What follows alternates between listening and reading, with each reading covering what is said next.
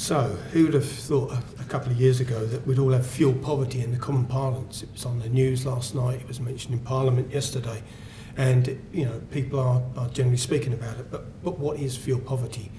Well, the traditional definition was invented by Dr. Brenda Borgman in the 1980s, and that was very simple. If you spent more than 10% of your disposable income on heating your house, you were deemed to be in fuel poverty. Now, some people weren't able to spend 10%, they chose to eat rather than heat, but that is the very basic definition. And that's still used today, even on the news yesterday, even though there is a new definition that the government commissioned a report by Professor John Hills there. And it's more linked to low income, high costs of properties and the price of fuel as well. But I'll tend to dip in between the two definitions because the older definition is really useful and it's easy to understand. Now, believe it or not, fuel is still relatively cheap in the UK compared to the rest of Europe. We're sort of middling. We're not the most expensive, we're not the cheapest. But the trend is fuel prices are going upwards and you will expect them to go upwards forevermore now.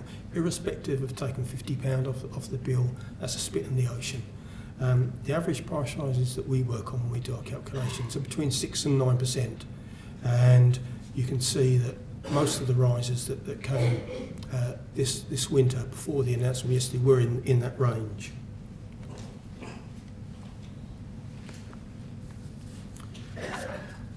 Three sorts of built forms of houses there, from Victorian through to very modern houses.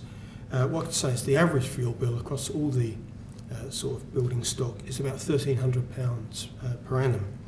So if you look at that old fuel poverty definition, that means that you need about £13,000 a year to live on to spend 10% of your income on fuel.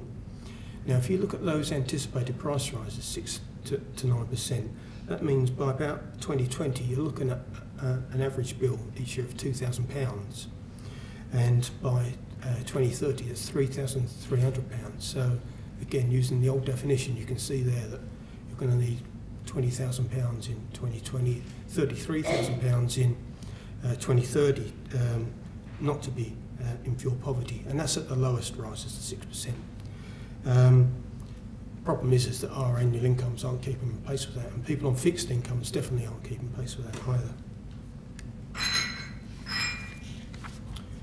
So there's two areas that cause fuel poverty: personal circumstances and technical. So sort of personal circumstances are very much under occupancy of a house.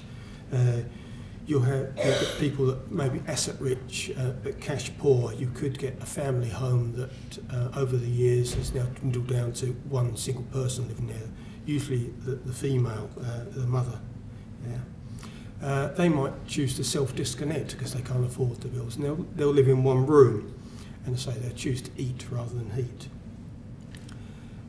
Susceptibility is not just the old, it can be the young, it can be the disabled, the infirm, and 73% of households in this country do contain what's called a vulnerable person, so someone who's in that group. Fuel poverty in a lot of cases is general poverty, people just don't have the money. They're also unaware of what grants there are available out there, what discounts and offers are available. For example, the ECO, the Energy Company Obligation, that probably none of you had heard of until yesterday, that's been around in several forms for 20 years now. And also, the energy companies, I know that we're denigrating them all the time now, but they do have a corporate social responsibility side to them, and there is an organisation called Charis that basically takes money that's developed into a fund from utility companies, not just energy companies, water companies as well, and they can spend that money on helping people get out of debt in their home, not just fuel debt, it can be any sort of debt. I'll give you a website for that later if you're interested. So are people on the best tariff for them? The government's done a lot of work over the last couple of years, and they've made Ofgem get the energy companies to reduce their tariffs, and in fact in a few years' time there'll only be 1 or 2 tariffs that we can choose from to use, because they are complicated. Not as complicated as mobile phone tariffs, but they're getting that way. And also in some of the worst houses, people are on prepayment meters, and these are the most expensive form of paying for their energy.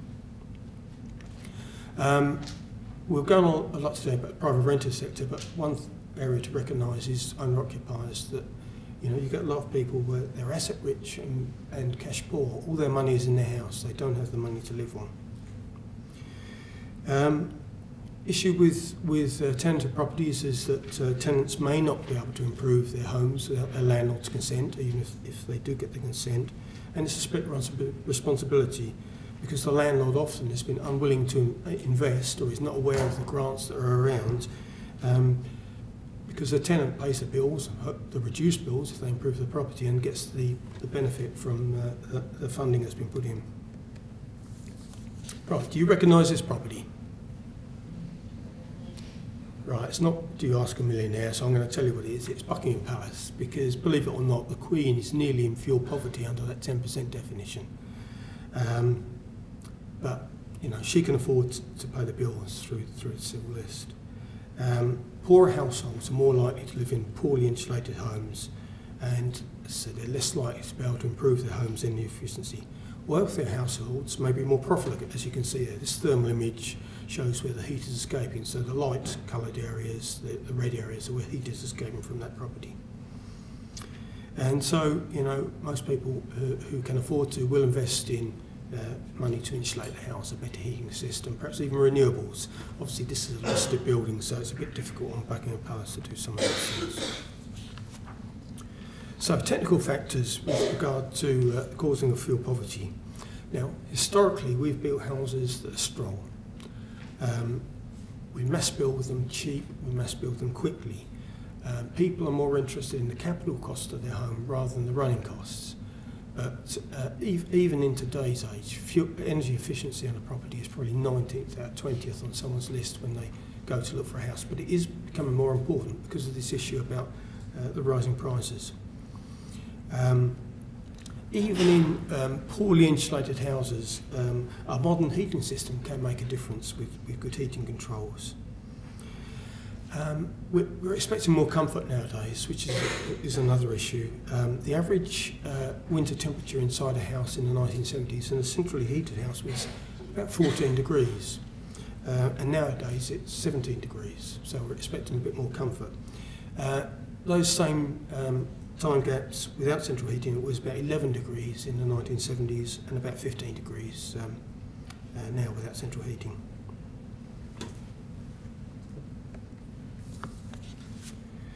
So how would you spot fuel poverty? Well, some of the signs, as I said earlier, it's often in a lot of cases it is poverty. It's people living alone. It's people who aren't able to maintain the house. So you can sometimes spot what you'd expect to be a typical person in fuel poverty from looking at the outside of the house. The garden might be run down, the paint might be peeling from the windows, there might be some general disrepair. Single glazing in a lot of cases, or blown double glazing if it's an older one. You might notice that the school kids stay home often because there's a lot of absenteeism from school because they're ill. Dampness is a big issue, and we'll come on to more about that later. So it's a national stock distribution by age of the properties in the country, and what you can see there is not many houses have been built since the 1990s. The majority of our housing stock has been built before then, and one of the issues is that about 75% of the houses that are built today will still be around in 2050. That's the rate at which we demolish and get rid of our older houses. And these are the ones that are causing the most problems. These are the ones that we've got to try and tackle. There have been significant improvements to new build properties from the 1990s, not as quick as some of us would like, and there is a big lobby from the building industry to try and slow that down so that they can get the capacity to build more energy efficient houses in the future. The issue is we're still 30 years behind Scandinavia and other parts of Europe that are on the same sort of latitude as us and get the same climatic conditions. Now, it is possible to build houses and to retrofit houses to a very high energy efficiency standard. I've mentioned passive house. That is really the Rolls Royce of energy standards with regard to houses. These are houses that are super insulated, very airtight, ventilated right, you can still breathe in them. No thermal bridges, Might have triple glazing, but they've definitely got improved glazing. You don't have to go to that extent in this country, but there are ways to improve your house to a greater extent to get close to that. The thermal image there, that is a passive house in the middle there in Hereford, and it shows the difference, the same sort of house either side, what can be done. So these new breed of energy efficient houses that are becoming more and more prevalent, you don't need a conventional heating system to run them. Often you don't need a heating system at all. They run by the excess heat that comes from lights and appliances. They get extra from solar gain that comes through the window. They get heat from people's bodies themselves. You just sitting here in a sedentary position, you're giving off 60 watts of heat. So if you count up the number of people that are in here, that's quite a few watts there. And the thing is, these houses, when you do build them like that, when you retrofit them getting up to this standard, they protect the occupants from these energy price rises. If you're only paying 25% of that £1,300 as your fuel bill, it doesn't matter if it goes up 6%, you can still afford to pay that. So this is how Austrian people explain the running cost message to tenants. And this particular housing complex here was going to be renovated, yes, to a passive house standard, but they do renovate to slightly lower standards here as well. Now the pyramid of oil barrels on the left is what a typical person in Austria would use in their house, or that block would use in their house, should I say. And on the right, that's what it would be after the house or the complex was renovated. Yes, it would cost the tenants a little bit more in their rent, but they would more than make up for that in the savings in their energy bill. And in this particular case, there was a 90% reduction in their heating costs. I mentioned dampness earlier, and this obviously is a big issue in poorly maintained houses. And there's one particular form of dampness, condensation, that I'll go into in more detail in the next slide. But these are 4 typical sources of dampness that we will see in a lot of houses. Get the top left-hand slide there, it's rising damp. Now you'll see this on the ground floor, not the first floor. So it's where outside there's a bridge that might bridge the damp-proof course. It might not even have a damp-proof course. And often what you'll see there is a tide level about 1 metre up on the wall, where water from the outside is going through the external wall into the inside.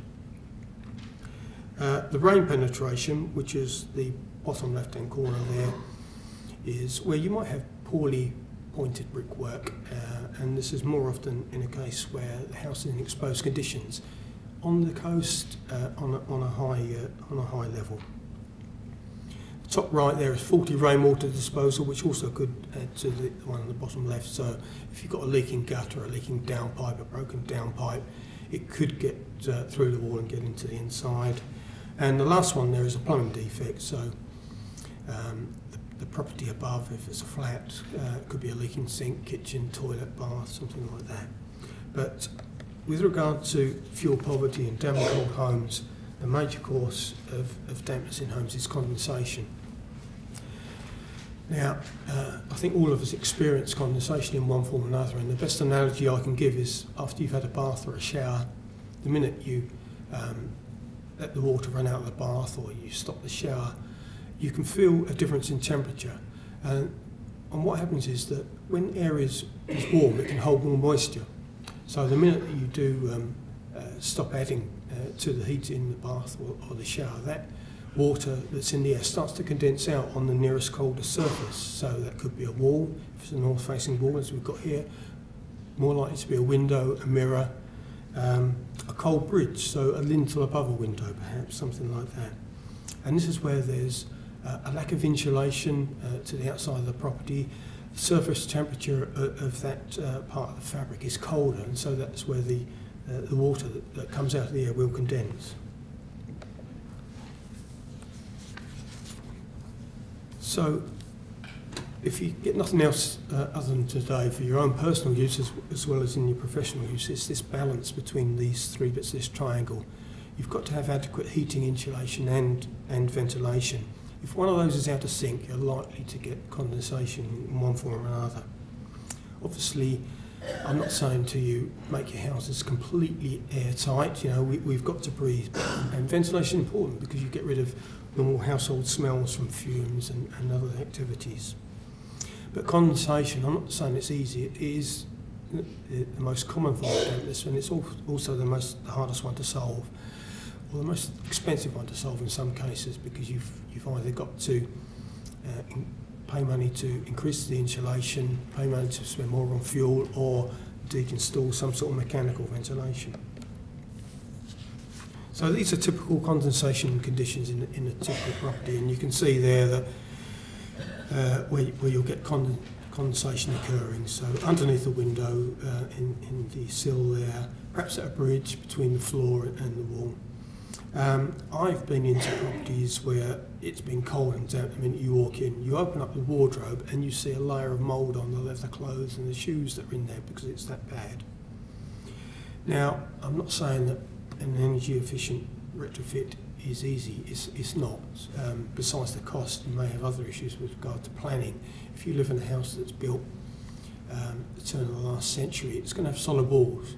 There's not a lot you can do with those properties other than insulate them inside or outside. And if you insulate them outside, there could be issues with regard to planning, the fact that it might not fit in with the rest of the property in the street. But planning authorities are looking very favourably on these now. If you're going to insulate internally, you're going to have space issues because when you insulate internally, you put a series of battens up on the inside of the wall, make it weatherproof as well, but also then infill that with the insulation material. So that's going to eat into the volume of the room. And there's obviously space requirements for ventilation if you put in mechanical ventilation with heat recovery or even a simple extract fan in some cases. But if you do live in a well-insulated, heated and ventilated property, it's amazing that how little heat you have to put into that property. And there are no drafts in properties that are airtight. The main problem with drafts is that it's where you get a temperature differential of 4 degrees C between your head and your foot. That's when people feel these drafts. And so with modern properties, well insulated, these things do disappear. So you get improved thermal comfort, you reduce the risk of the surface condensation and mould growth by controlling the moisture that's in the air. So it does improve the comfort and the well-being of the person.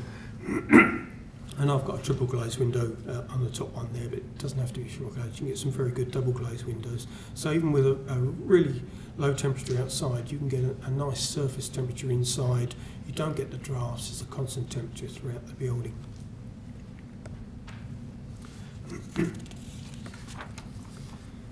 Yes, people's behaviour does add to condensation in their property as well. When you sleep in your bed overnight, you're breathing out moisture as a function of respiring, and the figure we've got here is ½ a litre, and often when you wake up in the morning, particularly on a day like today, you'll see that on your windows. People being active, not necessarily in the bedroom, but elsewhere in the building or doing some exercise, you give off moisture when you perspire. When you cook, you give off moisture, particularly if you cook by gas. I've already mentioned bathing and drying clothes. And the bottom right-hand corner there, we've got one of these ubiquitous colour gas heaters. Now, for every litre of gas you burn there, you're going to give off a litre of moisture.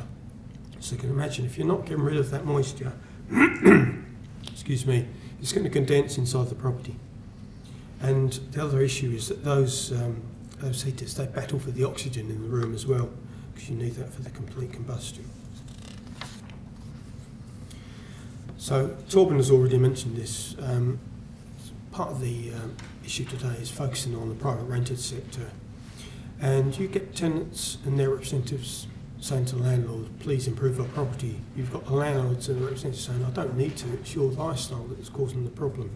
The fact is, it could be a combination of both these. Now, I've mentioned a bit of legislation down the bottom there. Now, some of you may be familiar with what this is. In fact, it's 2008, so not 2011. But from 2018, any rented property in the commercial sector or in the domestic sector will have to have a minimum energy efficiency rating. Now, most of you may have come across these when you're buying or selling a house. So it's this barcode that you see now. You see them on white goods when you buy fridges or freezers. It's an ATG rating. And all houses, when they're bought, sold or rented, have to have one of these energy performance certificates for their property. And from 2018, the minimum energy standard is going to be an E, which isn't very good, but you'd be surprised at the number of F and G rated properties there are still out there. And these will no longer be able to be rented after 2018. So for landlords, particularly with an older housing stock, they've got a decision to make. Now from 2016, the tenants of these properties can ask their landlord to do reasonable things to the house to improve the energy efficiency. I know there's a story that if tenants start asking questions, that's probably the sign that they're going to be evicted, or after their tenancy ends, the landlord will ask them to leave. But so from 2016, the poor thermal conditions within the house isn't going to be an excuse anymore. I don't know if you're going to feel sorry for landlords saying they've got to spend their money here, but the way the government think that the landlords are going to get out of this issue is that they've got to make use of these energy company obligation funds that are around. So the green levies that you've heard a lot about recently, we all pay a little bit into that at the moment in our annual fuel bills. And the energy companies use this money in order to make houses more energy efficient. Yes, that may be coming out of the fuel bills into general taxation, which is probably a good thing, because that means that the poor who are paying the fuel bills aren't paying that part of the levy. But the government's expecting landlords to make use of these offers that are around, and if they can't do that, to make use of the other government initiative that's around. It's called the Green Deal. Now, the Green Deal is a way that there is no upfront cost to improving the conditions in your property with regard to energy efficiency, but you get a loan that can be over 25 years, and this loan is paid back through your electricity bill. So what this means for landlords, in fact, is that they don't end up paying for the improvements, it's their tenants that pay for the improvements through their electricity bill. So it's a simple checklist. I'm not going to read these out here. I'll just say points 2 and 5, so a low level of background heat, and try to heat every part of the home. That's if your house has got a reasonable level of insulation. If you live in an older property, it's like a sieve, so you're pumping heat in and it's just escaping really easily. We've developed this checklist into something for landlords to use through Chelmsford City Council. So there is a business case for landlords to invest in energy efficiency, besides making their tenants happier and hopefully having a content tenant and rental income coming in on a regular basis. It does add value to their asset. And an important thing to recognise with regard to energy company obligation is that you can use your tenants, if they're on benefits, to actually be the key to unlocking some of this energy company obligation money. And another issue is that the landlord can get tax relief if they do spend their own money on some of these energy efficiency measures with something called the Landlord's Energy Saving Allowance. So that is through HMRC. So some resources, or sources of advice: the Energy Saving Advice Service, there called ESAS, free phone number. They were trained by the Energy Saving Trust, and there is a stand for the Energy Saving Trust outside, so please go and see Karen. I'm sure she'll be able to help you or point you in the right direction. And the other one there you might be interested in is this one called Charis Grants, where energy companies and other utilities pay into a fund, a charitable fund that's used to help people get out of issues with regard to debt. And there's a telephone number there, based in Peterborough. They do cover the whole of the east of England, and a website as well. So thank you very much. I'll answer your questions a bit later. Thank you.